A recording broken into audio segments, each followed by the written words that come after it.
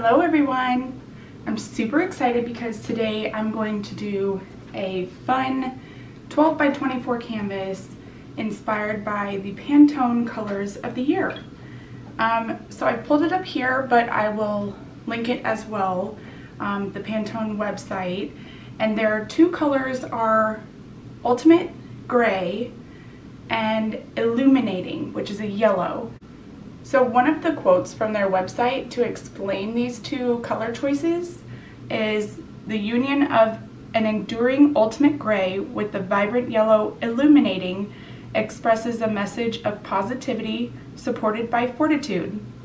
Practical and rock solid, but at the same time warming and optimistic, this is the color combination that gives us resilience and hope. We need to feel encouraged and uplifted. This is essential to the human spirit. I just thought that was so wonderful to hear, especially after everything in 2020, and I'm excited to do a pour inspired by those colors. Now, you can access paint swatches and that kind of thing from the Pantone website, but I just did my best to color match what I could see on my phone screen. And then I have this yellow, which I made. And I was actually almost out of, well, now I'm out, but I was almost out, and this is what it is. But I also wanted to share a trick that if you just cut the lid off, you can get everything else that's in there that won't come out of the nozzle. So, fun tip. So then when it comes to the rest of my colors, as promised, I'm going to be using the rest of my runoff from this container. And as I mentioned in my previous video, which I will link, this usually turns out gray. So we will see how that looks once it's on. So my plan is to do a split on the canvas, a color split. I'm going to do gray and yellow with white in between, and then a Dutch pour.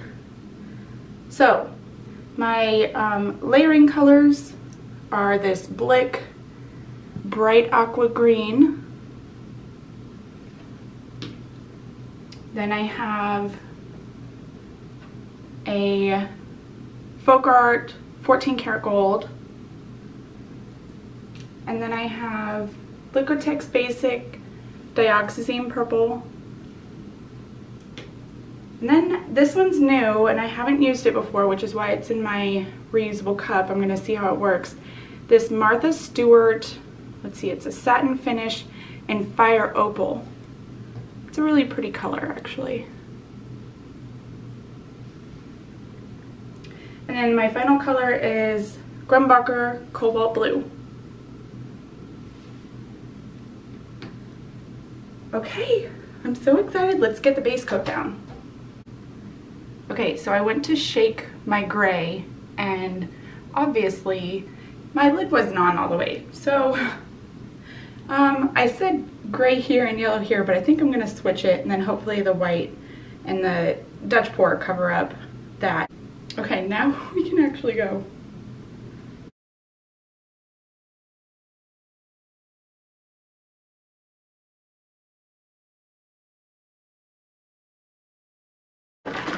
Oh, for my white, it's my usual, I just have Liquitex Basic in white, and then 1 part pouring medium, 1 part paint, 1 part Floetrol.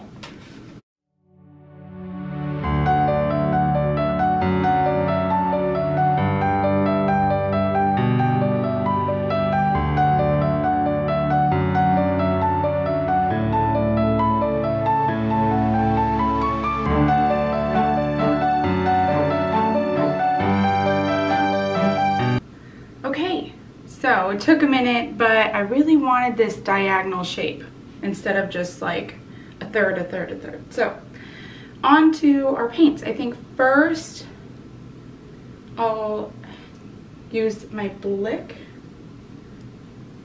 Let me just get one of my bamboo skewers. Bamboo skewer. Say that 10 times fast. Just wanted to give it a good mix before we go.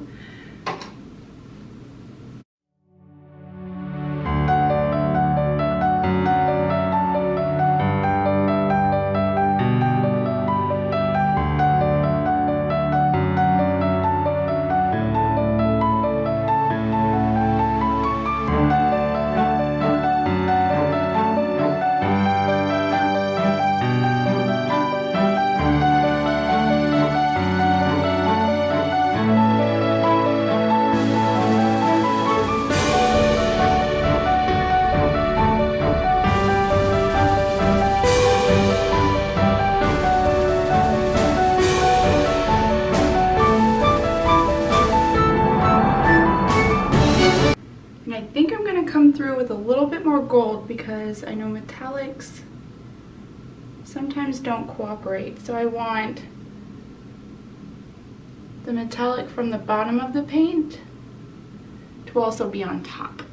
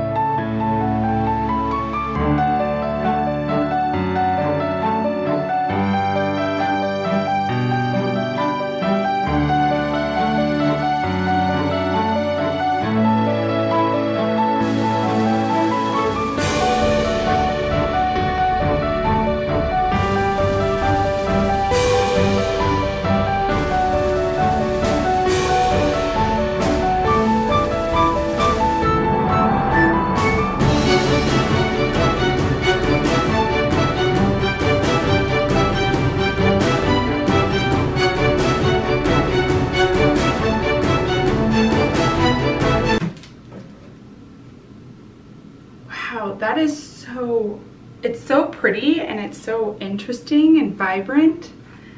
I'll just give it a quick torch.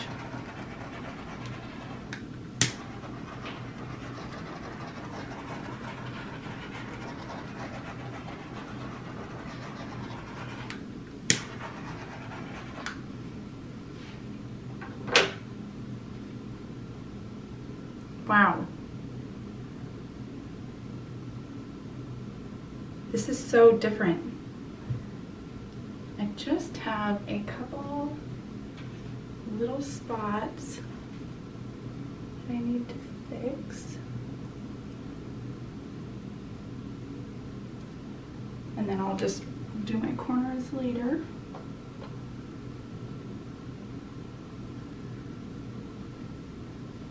Oh my gosh, you guys have to see this up close.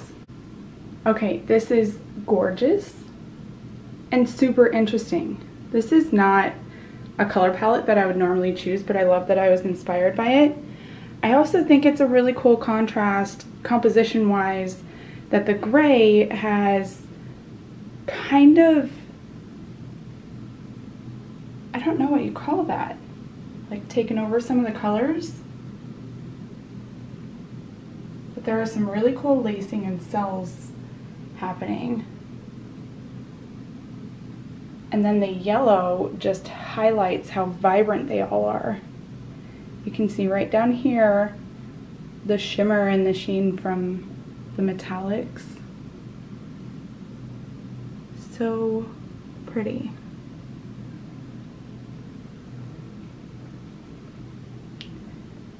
There we are, everyone. I hope you enjoyed this painting, and I will post a picture of the dried result on my Instagram.